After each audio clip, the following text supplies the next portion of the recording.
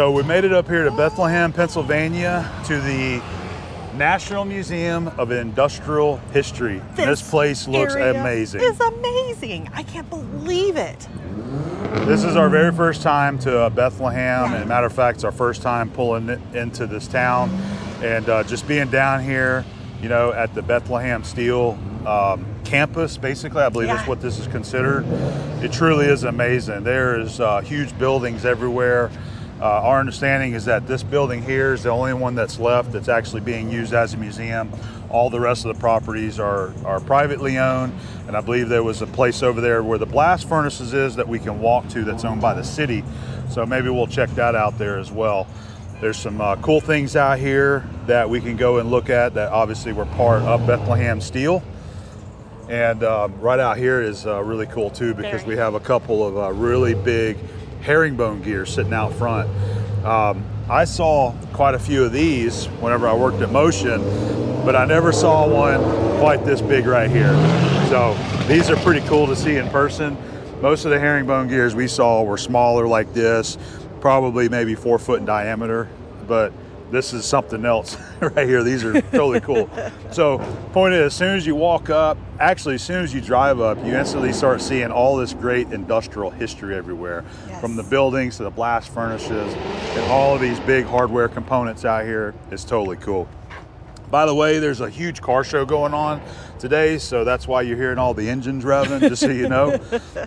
And the other thing that I was gonna say is that I totally screwed up when we left this morning, and we did not get my camera bag that had all the batteries for my GoPro camera in there. This is the first time that's ever happened to us. And I always keep a charger in the truck too, so we can charge a couple batteries at a time. Even that was taken out when we went to the Hershey RV show and forgot to put it in the truck. So I only have about 50% on one battery of that GoPro. So we got our phones though, so we're gonna go in here and we'll most likely be getting some video using our phones for most of the footage. And but I think it's gonna be a great video. There's some really cool machinery inside this museum, and we're really excited to get in there and check it out. Just the lobby is incredible. As soon as you walk in the doors here, the original bridge crane to the building is right there. So great. So let's go inside and check this out, and Abby and I are super excited about seeing this place. Gotta look up. How cool is that? Look at that beautiful bridge crane. It is a big boy. Yep. So this is just coming in the door here. Wow. So check this out right here. This is the building that we're in, and just point out, look at all the machinery. Lathes. That is so cool. There's the bridge cranes right there. And then so here is an actual map of the entire Bethlehem Steel complex, and we're in this building right there. Look how small this building looks compared to the entire campus. That is amazing. So Abby pointed out, here's number 8 machine shop right there. I bet you this would have been incredible to see. Oh my gosh. That is so cool. And we can still see that was the blast furnaces that we saw in the first video clip. And these are all machine shops. And this is you can buy this print. We may end up picking up one of these to hang on the wall in the shop. I think this would be great. Very cool.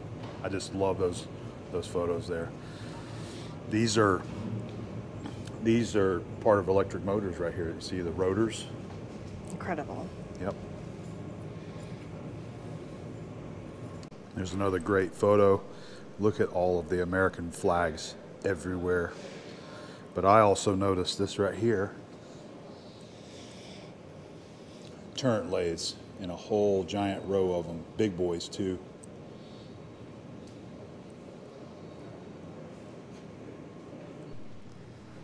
So it's just coming into the museum. This place looks awesome. Look, you've got the line-powered machine shop over here that we're going to get to check out. Wow. We're going to go through here and see all this stuff.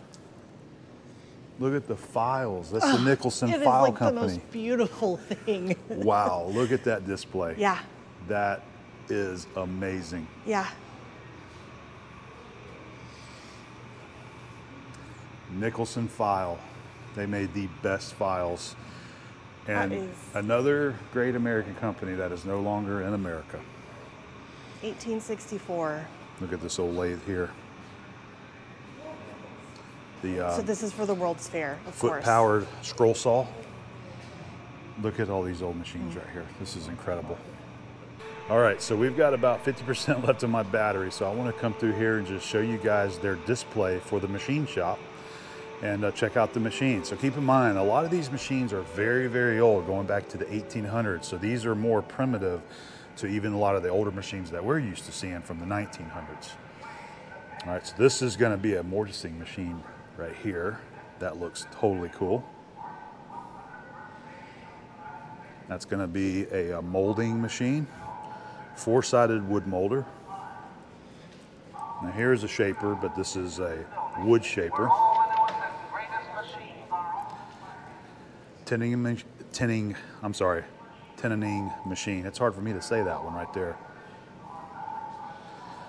Look at the automatic lathe. Wow. A lot of you guys probably know what a turret lathe is. So this was used for mass production.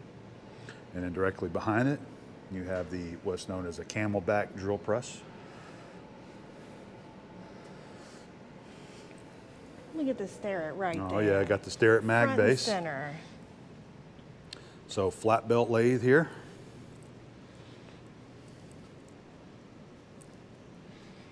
This one is made by F.E. Reed and Company, Worcester, Mass. All right, we'll keep it moving here. Bevel gear planer. That's a super cool machine. That one was used to make the bevel gears, the gear painted red there. And I know a lot of the guys watching this know what this kind of stuff is, so I'm not trying to explain everything, but there are people that aren't familiar with all these machines, so that's why I'm trying to mention what they are. All right, so, all right, let's move over here because we see some really cool stuff. So we'll start with the metal shaper. This one is a Hindi, very old, made up in Torrington, Connecticut. And then right behind the metal shaper, we have the Canton Foundry and Machine Company shop crane. These guys right here have exploded in popularity. They're extremely collectible now, and people are asking pretty high dollar for those guys whenever you find them, but they are very cool. And I've been offered to purchase a few of these from folks reaching out to me, and I've just declined because they're so expensive now, but they're totally cool, especially if you can find one that's like a barn find, So let's keep moving on. Here's the planer. For the guys that aren't familiar, the shaper, the cutter moves. That part right there moves back and forth, and then so on a planer, the table moves. So your workpiece moves here versus your shaper, the tool moves. And these were built extremely massive, so big stuff can be made on the big planers. This is a beautiful drill press right here. This one's made by Bullard and Parsons, so probably what we know as Bullard Company. That is awesome. So also take note of, they've got this really cool frame built in here with all of your line shafts, with the flat belts coming down to drive every machine. It looks like they've got this set up to display it there as well, so they probably operate it for display purposes. So what to keep in mind is that before, it was real common to have all of your individual machines electric powered with their own electric motor. This is how all the machines would have been run, off of line shafts. So somewhere in the shop is going to be a steam engine or some type of engine that's going to be running the line shafts, which are then connected to other pulleys that come down to run each individual machine. Wood shops were the same way. Very cool. It's a beautiful display they've got here. Incredible. Just to my right here is a big rate alarm drill press, and this is definitely a very early model. This is Hills and Jones Company, 1884. Beautiful.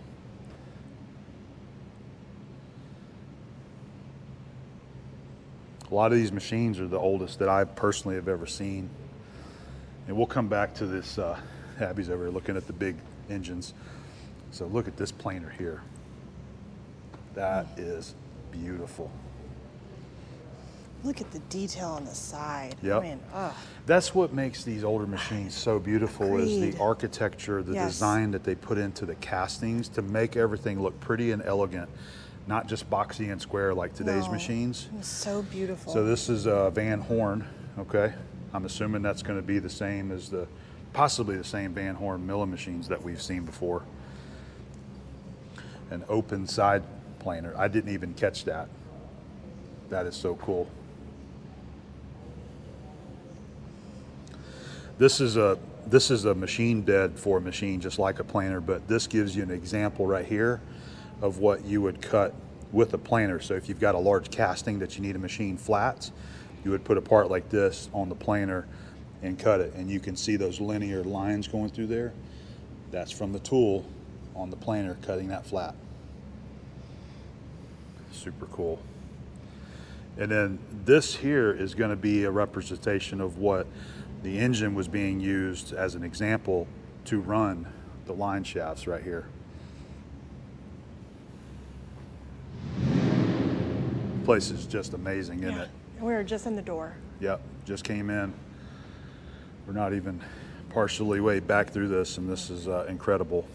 So we're going to continue to enjoy the museum tour here, and we'll show you guys a bunch of what they got in here to enjoy. But this is great. All right, so we'll carry on from right here. We've got the printing press. I like how they've actually got it hooked up to a steam engine here, so you can see how these things would have been operated. They've got this one where they can actually use it to do some printing here.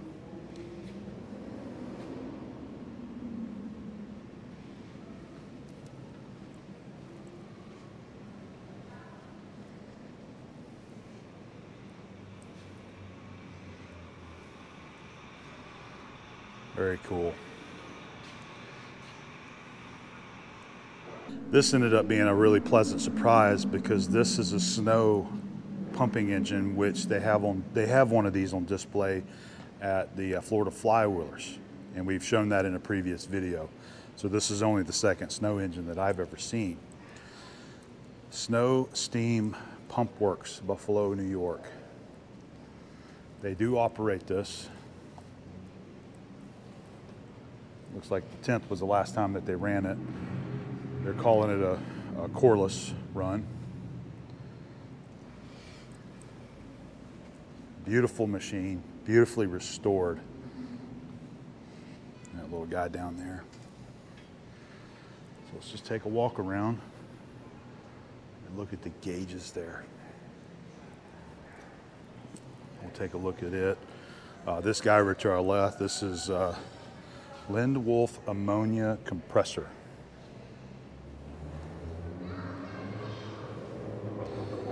Let's go back to the snow engine.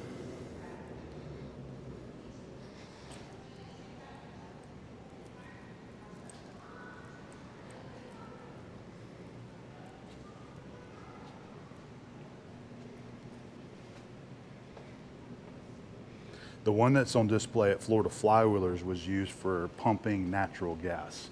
I don't know exactly what this one was used for, but I'm sure it was something similar.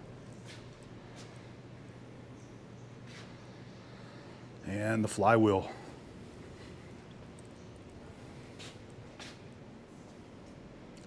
I believe that's about the same size flywheel that's on the snow engine at the Florida Flywheelers.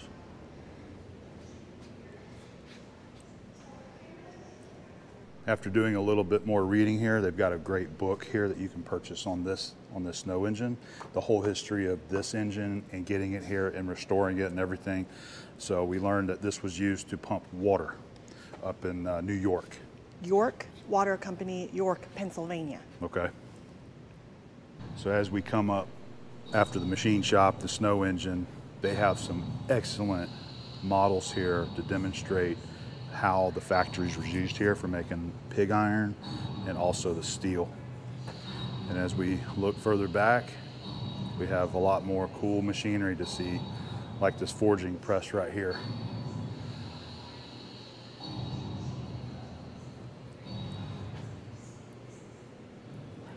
Incredible machine. It would have been even more incredible seeing these guys operate. Look at this beautiful picture. So this is the Bethlehem Steel #2 machine shop.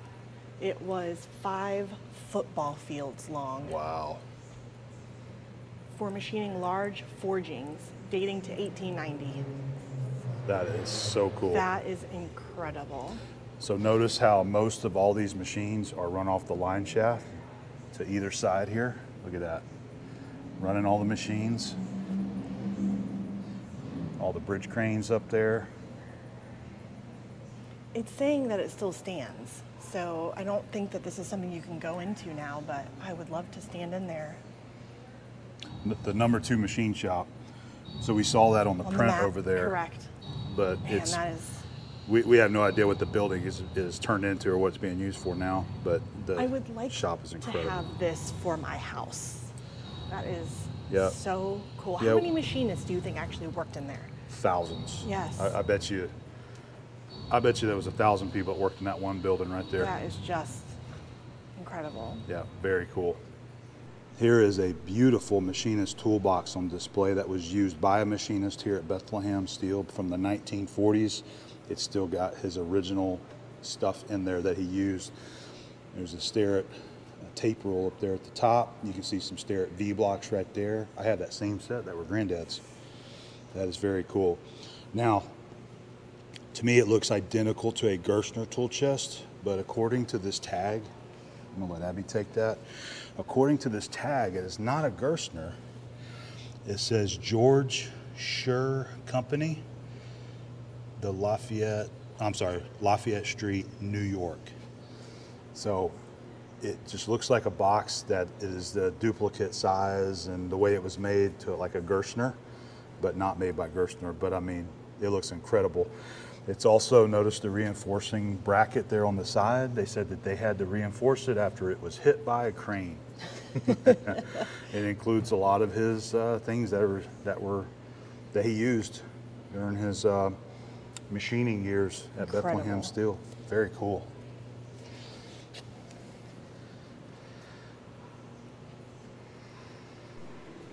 Get another shot of the forging press down here closer to it.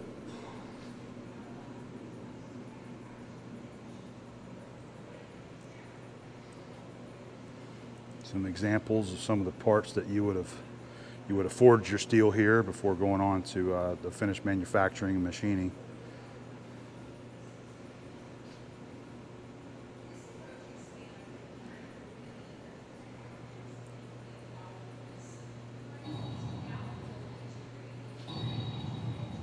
I love the audio. So how many miles away could you hear this thing operating? We'd love to know. Interesting info on Bethlehem. We got some stuff for welders here. That's really cool. Seeing the woman welder here. Love that. 25,000 women performed 53 types of manual work, including dirty, dangerous, and difficult jobs in Bethlehem steel plants and shipyards during World War II. Can you see her badge with her Oh face yeah, on got it? the badge on. That's pretty cool. Got the videos you can watch. Here's some really cool pig iron ingots right here with some great information, and I love these pictures here. Look at all the pig iron stacked up. And then they got some really interesting stuff here talking about safety in Bethlehem Steel. They even have a chart here showing the total number of accidents for each department: loss of bodily members like fingers, loss of leg and arm, and loss of life. So it looks like the most dangerous place was the blast furnaces. That makes sense. Pretty incredible. Machine shop number 6, 14 accidents, no loss of limbs.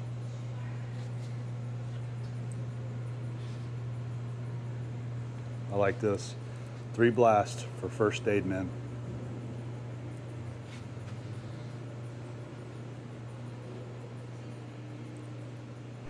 I believe we showed this photo when we first come in the museum, but this is a better print here that we can see. So it's the #1 projectile shop. World War I era view shows 3-inch shells stacked on the left and turret lays for metalworking on the right. And that's exactly what I had mentioned to Abby, was that those are all turret lays, but I just wasn't sure what they were manufacturing. So projectiles during World War I. But look how many American flags are in this photo, everywhere. It's so beautiful. I mean, it That just is, looks so cool. That is American pride right there. Yes. Absolutely incredible and beautiful. Okay, so this is the silk making area. I know nothing about this, but I just wanted to say how beautiful these machines are. So they're doing card punches. So I'm assuming that they use this to make the pattern for the silk, for the fabric. That's my guess. Correct me if I'm wrong. But look how pretty this particular machine is.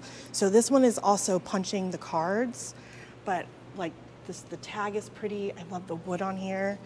This chip should not be allowed to collect above the level of these holes. Look at that. I think that is just so cool. These are the type of machines that I know nothing about because I'm not used to these types of machines. But whether these machines were built for metalworking or for making fabric or any other type of product, that's what this museum is all about. So beautiful. So this one is 1896. So this is something that I absolutely know nothing about, is these punch cards for sewing and for the patterns, but it's really interesting there. Morning. Morning. Morning. I can feel you. If you all look at the things and the motions that go into it. Narrow ribbon loom. Wow. So we're just getting this now where we're going to be threading through this, and each one of those screens gets its own color. And that's what was determined back and forth. And again, it uses that same jacquard system up here. So this is the holes that happen in this particular type of machine. There's the punch for it. A little bit less automated than the other one, but it's a simple thing. These are, the ribbons. But still incredible. It is, isn't it? With so many moving parts, these are like clockmakers maybe. Yeah. You've got cams, motors, gears, run everything you could think of, and they all have to run in synchronicity. That's so That beautiful. is incredible. Isn't that cool? Yeah. It is incredible. You're lucky. Not many people get to see something moving when you see it. That gentleman that stopped, he saw us over here looking at the card punch machine. So he actually took some time and started explaining some of this stuff to us, and we just got to talking. He said that what you see in here is only 5% of what they have that they own, like as far as the museum. Like in a warehouse. The rest of it's in warehouses. They are working on a second floor. They said it might be a year and a half before they get that finished though, but imagine the warehouses where all of the machines are that they have. He says you would be blown away by the stuff that they have in storage. That hopefully one day they can get to a lot of that stuff. I would love to stand in and that warehouse. have another building where they can continue to start displaying some of this stuff. It's just going to take a lot of time and a lot of money, he says. Yes. Very cool. Well, come visit this place because He did a great job explaining how these machines work.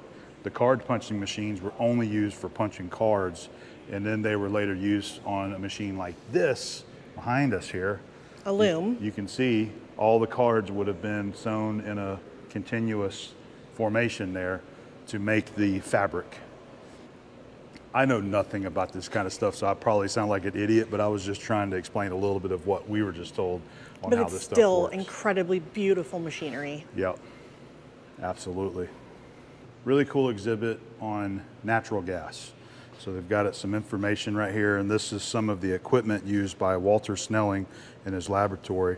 So he said that in 1910, a Model T owner asked Snelling about the potentially explosive gases escaping from his fuel tank. Snelling went to a station and filled a jug. On his way home, the cork kept popping out from the vapor pressure. He made a still to heat and then cool the vapors, distilling or separating propane and butane, also known as LP gas, liquid propane. So he separated that from natural gas. He tested LP gas as fuel for gas lamps, hot plates, and cutting torches. That's pretty cool. Always great to learn about the things that we that we know about, but we just don't know how they were invented or who came up with the idea and actually discovered these processes to create things like natural gas.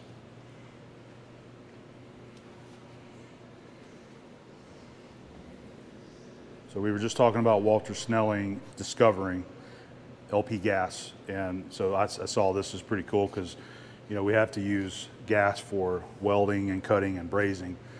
So this is talking about in 1911, he came up with the American Gasol Company. And over the next few years, the new LP gas applications emerged, including converted vehicles, blow torches, and soldering irons. By 1920, there were 3 sellers in the market. Their brands gradually became recognized in industry for residential use and eventually in agricultural markets as well. So because of him, we now have welding gases that we can use for cutting torches and all kinds of things in industry. So all that information about natural gas is continued over here, talking about propane, the history of the propane. It might be kind of hard to see, but can you see the sign over here? Carpenter and Pattern Shop. Let's see if I can get out of the window frame there. There you go. It's Carpenter really cool. and Pattern Shop, building number 92. And I don't know what that is over there, but look how cool that looks. Yep. Really great demonstration here of the Henry Gray and his universal mill, demonstrating how they rolled steel into I-beam structure. Got a couple samples here of some I-beam. There's a 36-inch beam, 24-inch beam, and then also a demonstration there starting from the ingot all the way down to the finish there. Pass number 26. 26 passes to finish it out into a finished I-beam. I really like that model. I like how they light the beam up red, showing that it's red hot. And they've got a lot of great information here talking about there's something on elevators and, you know, going higher up in the buildings, and then buildings starting out being built with cast iron, and eventually the invention of steel was allowed them to build these buildings taller and taller. And that extremely nasty noise is the hot rodders going by because I don't of like that sound. because of that car show. Well, we've just about seen everything here inside the museum, so we're going to work our way out because they have some stuff outside on display that we haven't got to visit with yet.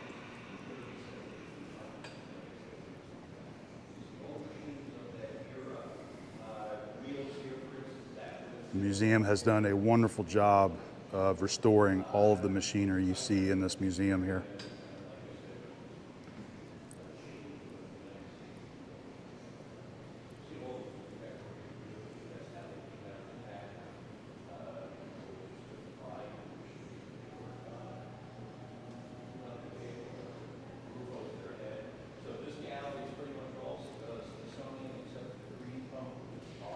Lots of patterns all through here as well, like up there on the wall. So we just finished the inside of the museum there. What an incredible place to come and visit.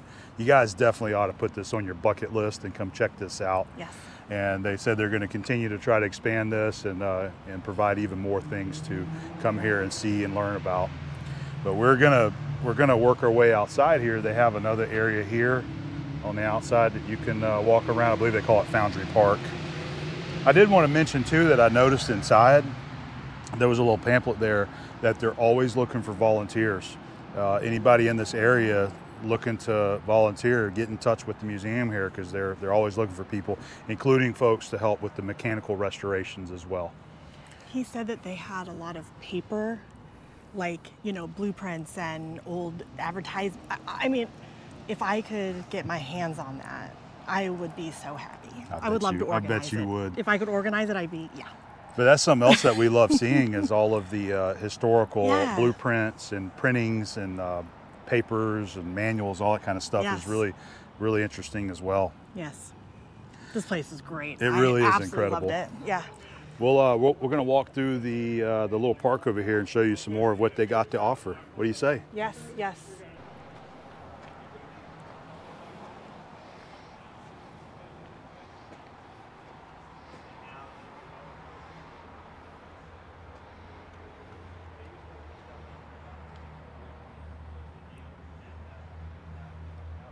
Bethlehem Steel spanned almost 5 miles, all the buildings. The length of the campus.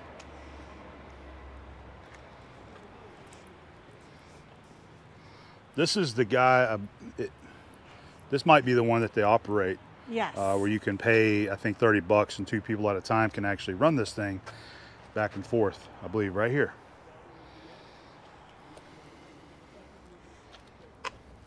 Is this a leaf spring? It is a leaf spring. I know Very that good. now. I would never have known before, so thanks, We're babe. always learning, babe. Yes. We're always learning. Air compressors right here. That's Ingersoll ran, I believe, right here. The cable hoist or cable winch.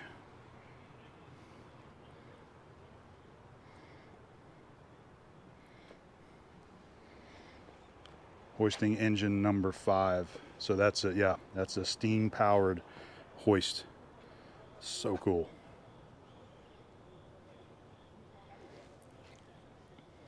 Some foundry equipment right there. There's a big press right there. Man, that thing is a monster. A bending press, okay. Straightened or formed curves in armor plate for battleships. Oh, of course. There was a plaque inside that showed how many ships they built in World War II here from Bethlehem Steel.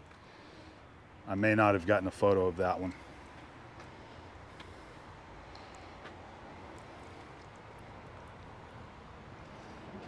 I think we're getting ready to get some rain on us here. Yes.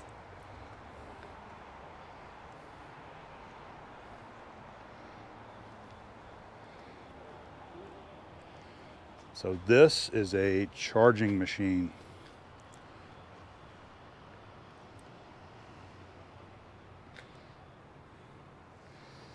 Loaded up with scrap metal to be melted down into steel. They got some work tables over here. Oh, do they? A rolling gantry Aw. crane. Look at the vise over there. I think that's a Parker vise. It's either a Parker, I can't tell, I'll have to zoom in.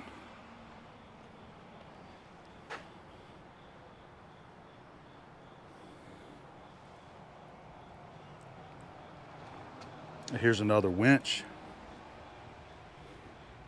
Hoisting engine number 1. It is another steam powered winch there as well. You can see the cylinder right here.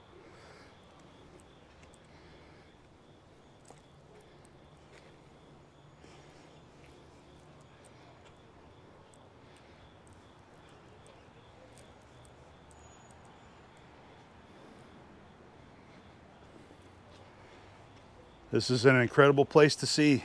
Standing right here is amazing. There's something in every direction. Yeah, just looking this way, the 2 buildings right here, the electrical shop and then the pattern carpenter shop. And look at the ruins of those buildings over there. Amazing. I really hope that the owners continue to rehabilitate these structures and these buildings. Yes. Just like this guy right here. Did you notice this building? Yes, it's huge. This is the Bethlehem Steel Hotel. Why isn't that going? Can you imagine how cool those rooms would be? I know it. It looks They need to like let me design that. It looks like it could be haunted right now. Yes, it does. Well, this is absolutely fantastic. I'm Yeah. not sure what else we're going to see, but if we get anything interesting, we'll definitely share with you guys. Well, I know the guy inside said that there was a place that you can go look at the stacks on the other side. So Okay. I hope we can go track that down and try to get a little closer. Maybe right over here. Yeah. So let's go over there and see Okay. if we can figure that out, because there's a lot of great structures in here that we Yeah. could go and see.